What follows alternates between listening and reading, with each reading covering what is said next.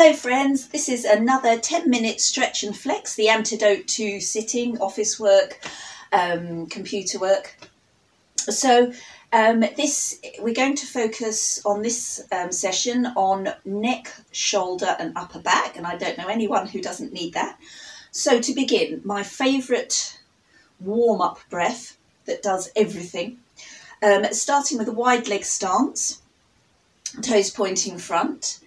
We're going to breathe in, scoop into the stomach, hold in there, hold your breath in. On an exhale, push the heel of the hands away. So your hands are flat, like you're really pressing against something. At the same time, draw the tummy in and tuck the chin and really round those shoulders. So you're making a little C shape. I'm turning sideways to demonstrate. So you're making a little C shape and you're tucking the chin and really pressing. So you'll feel it all across the upper back. Then we're going to stand tall, hold the breath a moment, and on the exhale, and as ever, breath is what's going to help those muscles relax and release if you've got a lot of knots and tension. So the breath is really important, and it also brings calmness, good for anxiety. So again, soft knees, scoop in, hold the breath in, on an exhale, push out the air as you press the heel of hands forward, really crunch in, breathe in, reach tall, lift the rib cage, hold the breath a moment, and on the exhale, let the arms float very, very, very, very slowly down. And again, breathe in, scoop the energy up, hold it in, exhale, push round, tuck the chin, squeeze the abs in, get a lovely stretch, breathe in tall, hold the breath, exhale, down. Even if you only do one thing, this is a lovely thing to do to stretch out. Here we go, breathe in, hold into the centre, exhale, tuck the chin, exhale, push away. Breathe in tall, hold the breath a moment, exhale. So the point of holding the breath is there's more release after the build-up of tension holding breath. When you do exhale, you get a greater release in the body. One more time, breathe in, sweep up, hold into the core. Exhale, round, crunch, tuck in that chin, push the heel of hands, feel a stretch over the shoulders. Breathe in tall, hold in the breath, exhale, float the hands down and repeat that as often as you like. And what we're going to do now is do a little bit on the neck. So link your hands and just make a nice little cradle behind the head. Take a breath in and really push your chest up and pin those shoulders back as you tilt your head to look upwards, but it's nicely cradled in your hands. And on an exhale, crunch in the belly, tuck in your chin and gently look downwards. And the weight, the very gentle weight of your hands will help stretch that neck. Breathe in, look up, pin open those shoulders, tilt the head gently up, rest it in the cradle of your hands. Exhale, crunch in, round and curve, tuck the chin, elbows in. Breathe in, up. Expand open, look up, exhale, tuck, crunch, squeeze in the abs.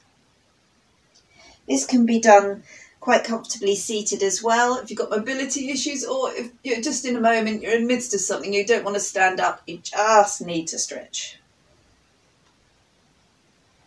Okay, and gently come up and repeat that as often as you need if that one works for you. So the next thing we're going to do with our head and neck is again movement, because I find movement is one of the best ways of dealing with tension rather than just stretching. So we're going to do chicken head. I'll go sideways. So you're going to keep your chin level with the floor and use your nose to point forward. So you're stretching your neck forward. Keep the shoulders pinned back and then bring the head back to neutral and then to the point where you get a double chin. Push forward and exhale back. Breathe in forward, chicken head, exhale back, breathe in forward, exhale back. Keeping the crown of the head pointing up to the ceiling is a good balance, because most of the time our heads are bent forward and this muscles at the back of the neck are constantly pressured. So it's actually nice to have your head up, stacked above your shoulders, which gives more release than constantly trying to lean your head forward and stretch it even more. So now we're going to draw a circle with our chin. So press your chin forward and then draw a circle around with the bottom of the chin. It's an alternative way of getting some movement in the neck column. You might hear some crickling and crunching, but you've got to try and keep that head level, crown of head pointing to the ceiling, keeping those shoulders pulled back and down and reverse direction. Again, all of this is perfectly possible sitting as well, if that's what's more convenient for you. Lovely. So now we're going to do a shoulder diamond. I'm turning sideways for demonstration. So squeeze one shoulder up as close to the ear as you can. Now press that shoulder back as far away as you can. Pull that shoulder down like you're really trying to use the heel of the hand. You'll feel a stretch over the trapezius here. And then press it forward. So don't bend forward. Try and keep your head pointed to the crown of the ceiling and just press the shoulder. So it goes up, pull back, really push down with that hand, press forward, up, back. So it's called a shoulder diamond because that is the pattern that the shoulder, tip of the shoulder is drawing forward. Press up, pull back, pull down. So we're trying to find the full range of movement here, and down. Don't lead with the elbow because it's about the shoulders. Try and keep your arm passive and just use your shoulder. Think of your shoulder blades, up, pull back, down and forward. If your arm is moving, then you're not moving the shoulder properly. I know it's a bit hard, but it's worth cultivating. Doing the other side. So press up, press back, pull it down, really push the heel of the hand down, press forward. Press up, back, push down, forward. Push up, press back, press down with the hand and forward, up, back, press down and forward. Lovely. Now we're going to do a full range. So when people shrug their shoulders, they do this tiny movement, which is not the range that your shoulder is capable of. So standing nicely and firmly, push those shoulders up into the ears, press them back as far as they go so the chest is really pinging forward. Then push your hands down as low as you can and then completely fold forward. I'll do sideways.